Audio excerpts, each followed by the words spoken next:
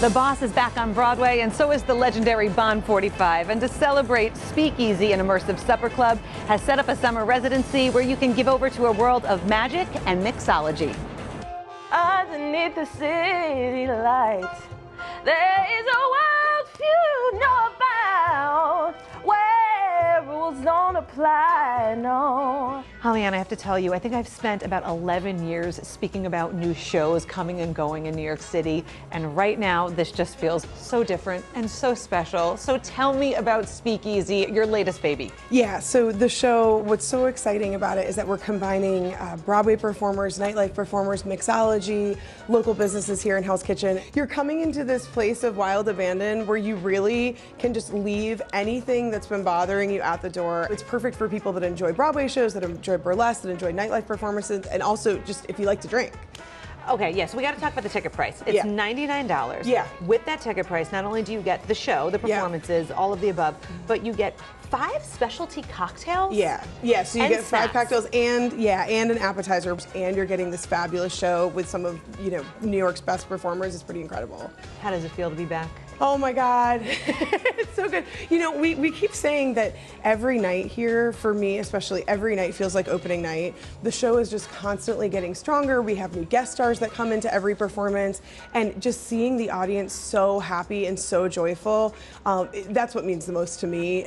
So that's really the most important. And also we have a moment in the show where we kind of harken back to what we've gone through over the past year, and you look around and there's not a dry eye in the house. So that's really incredible to see people so emotionally invested. Here's the thing, you're a legend in this industry. Oh, I mean, thank and you. Absolutely in Hell's Kitchen. You've been dubbed the unofficial mayor of Hell's Kitchen, right? Like the fairy godmother of this area. You were one of the few producers working tirelessly to make sure that people were still employed in your industry. So during the pandemic, I never left. I stayed here in Hell's Kitchen. I'm a big community advocate. We did a lot of outdoor performance, and we were trying to just keep people employed. I used my whole life savings personally to employ artists during this time so people could continue working, we could continue to bring art and joy to the neighborhood. And the reason why every single person who's in Speakeasy is in the show is because all of them are committed to the same thing. So all of those people worked through the pandemic, were outside in the snow doing burlesque, outside doing aerial in the snow, all of these different things that they were supporting their community, and so I want to be able to continue to support them. And that's also why I think the show is so special, because every single person in it is just so grateful to be working and be celebrating what they do, and that joy that they bring goes out to the audience.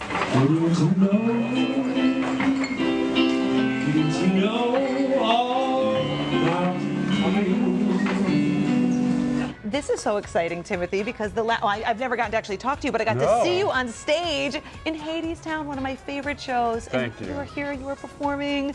How does it feel to be back?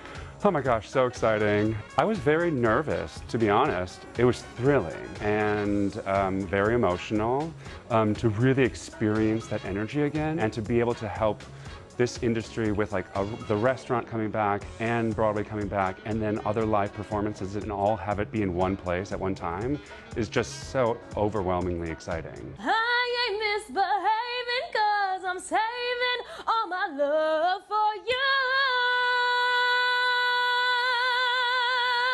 Live theater is back, and we are so excited. Come check out Speakeasy on Friday and Saturday nights here at Bond 45.